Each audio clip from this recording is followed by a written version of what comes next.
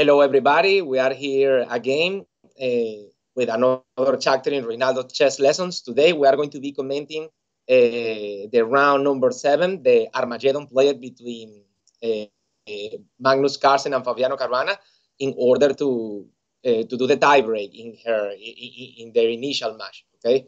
In this case, Magnus was playing with black pieces. Remember, in the Armageddon, a draw means the victory for black. So Fabio was playing with 10 minutes against 7 minutes of Magnus, and let's see the game. Okay, so Fabio opened with E4, and Magnus responds with E5. This is a very logical auction, considering that with a draw, black wins the tiebreak. Okay, not a Sicilian defense or something more sharp. So Nf3 Nc6, and here we have the Re Lopez with Bishop B5, and Magnus play Knight F6. Okay, this move is known as the Berlin defense, probably one of the most solid way to equalize the game against the Re Lopez. So Fabi Castle, Knight takes on E4, and now Rook E1. Okay, with Rook E1, really, White wants to kick the pieces on the board. Okay, the alternative here will be play the endgame. Okay, with D4, Knight D6, Bishop takes, Pawn takes. Pawn takes on E5, Knight F5, and after the trade of queens, okay, we have an endgame, okay, where White have a majority on the king side, this 4 versus 3, but really in general lines is pretty difficult, the mobilization of this majority, and also the central pawn is going to be blocking the data square bishop. Usually it's very difficult for White in this position penetrate in Black's territory, despite Black don't have the right to castle. Okay, so those positions used to be very balanced and difficult for White to create an unbalance. So Fabi auction, okay, wants to kick the queens on the board, okay, in order to play a more unbalanced game, because he cannot make a draw. So Knight D6, Knight takes on E5, Bishop D7, and now Bishop F1, okay, keeping the pieces. So Magnus simplified, and after Rook takes, short castle. Okay.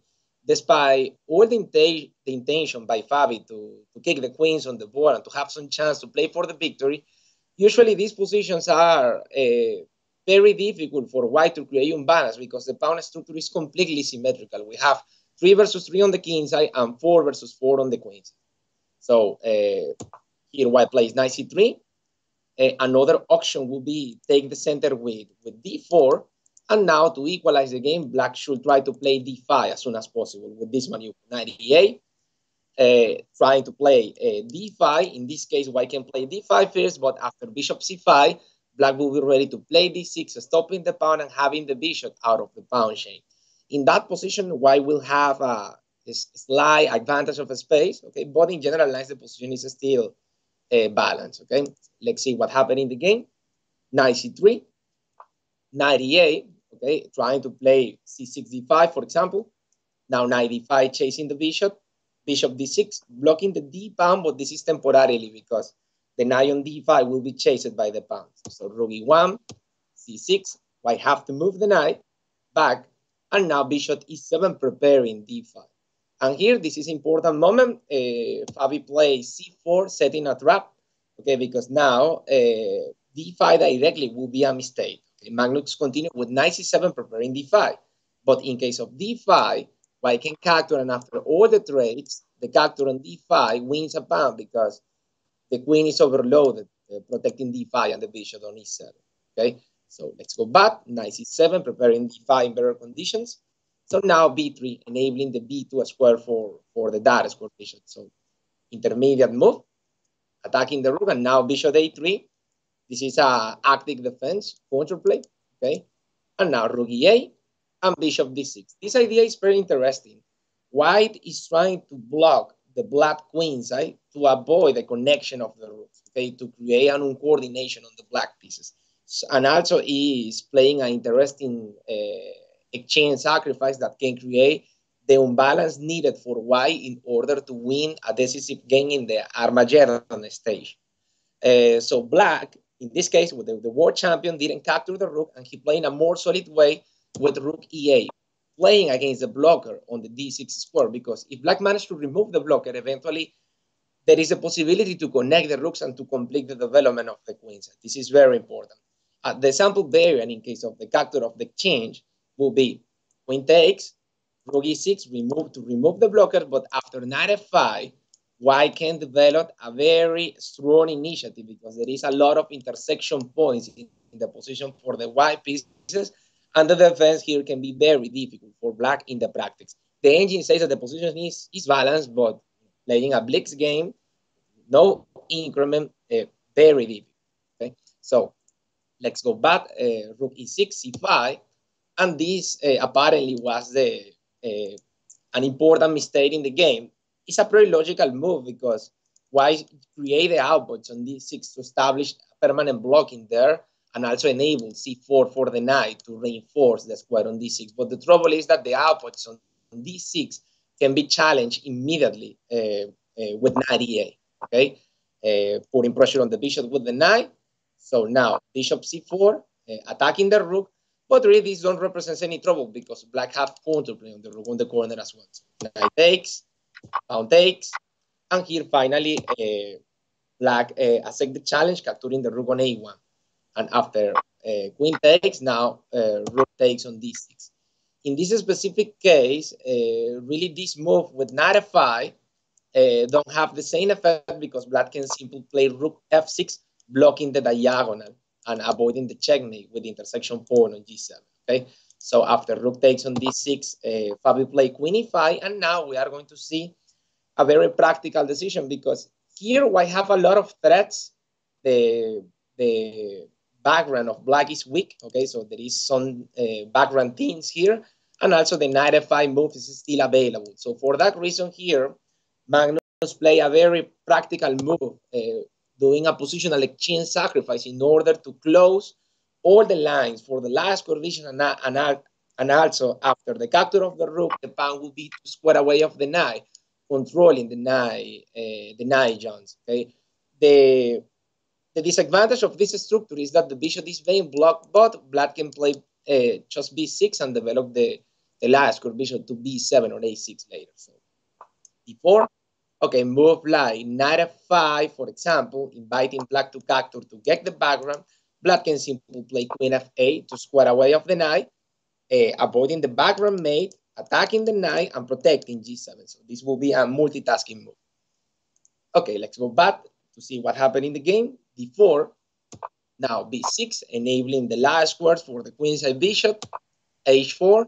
Now Fabi is just trying to generate complications in a holeless position because it's a pawn down, and also this is bishop versus knight. At the moment, really, black don't have any central pawn of the same color of the bishop, so the bishop seems to be bad, but you know, black will have the possibility to activate the bishop. He's doing that immediately. Bishop a6, queen f4, queen d7 to enable the da square for the rook. So knight g4, white is trying to accumulate pieces on the king side to create some attacking chance. So rook d8, ready to capture the pawn on d4. Now knight e5. The pawn cannot be captured because there is a counterplay on the pawn on f7. Black have to be very careful. Queen c7, one square away in the diagonal of the knight used to be pretty good. So queen g4. Now c5, hitting the base of the knight, okay, to create the stabilization in the outputs on e5. Rook c1, okay, the pawn cannot be captured because there is a tactical trick here. The pawn on c5 is pinned. So queen d6, removing the queen of the fatherland of the rook. Queen h5, attacking on f7 again. Queen c7. Yeah, at this phase of the game, you know, players are just trying to, you know, to create some threats and a kind of waiting move games, okay, just to see who overreact first. Okay, queen g4, we come back, and now a6, useful waiting move, enabling this square to avoid future background mates. Also, the pawn on c5 cannot be captured because the knight will be hanged. So here b4, increasing the pressure on the pin on c5, and now rook d5. Okay, protecting the pawn using the rook. Rook c3. This is a thematic way to transfer the pieces to reinforce the attack on the king side. And now queen e7. Okay, here, white cannot win the pawn because the knight will be hanging. Takes, Okay, trade some pawns, and now rook g3. Really, it's very interesting to see how Fabi is trying to complicate the game, because really he managed to transfer all the pieces to the kings. So this increased the complexity of the game. Now f5, okay, attacking the queen, defending the pawn on g7 through the 7 rank. So queen h5, pawn takes on d4. The knight is hanging now because it's now basically white lose the output. So knight c6 to win a tempo, attacking the queen. And here queen f7 to offer the queen trade. White capture on a6. And now here, well, under time pressure for sure, Magnus play a very logical move, but really was a mistake. Okay, the pass pawns must be pushed, and especially if the rook is behind defending the pawn, as the Tarrasch rules suggest that the pass pawn should be supported by the under time pressure. Fabi overlooked, so Fabi continued with queen d2 to stop the advance of the pass pawn. But here we have this interesting tactic. Rook takes on g7, and after queen takes on e6, queen f7, and now knight e7 check. The point is that when black move the king, white can trade queens, capture the rook, and will be on time to stop the pawn. Let's see the bear. In fa, here we have a in-between move. Okay, takes. Now, knight takes the rook, and when the pawn is ready to be promoted, the knight can block. Okay, here black can try to reinforce the promotion with bishop e2, inviting white to capture the bishop to deflect the knight. But white can simply play f3, and after the promotion in this endgame, really, if white managed to remove the pawn, okay, and get the corner with the king, will be a theoretical draw, because this lateral pawn should be in the same color of the bishop to be able to win this position. Okay, so the unique thing that white have to do is remove the pawn and get the corner to create a theoretical draw position. Okay, that is known as a fortress. Okay, so well, Fabi regroup the queen to stop the pass pawn. Okay, now here queen f6. Okay, Magnus is trying to look for some invasion squares, but okay, overlook the next fork. Knight b4, attacking the rook and the bishop. Yeah, it's amazing because after this mistake, now the trade and the pawn points. This position is really pretty balanced. Okay, black can capture the pawn, but after queen c4, the trouble is that white pieces are well coordinated, and there is a lot of checks in the position. So d2, and now here h5.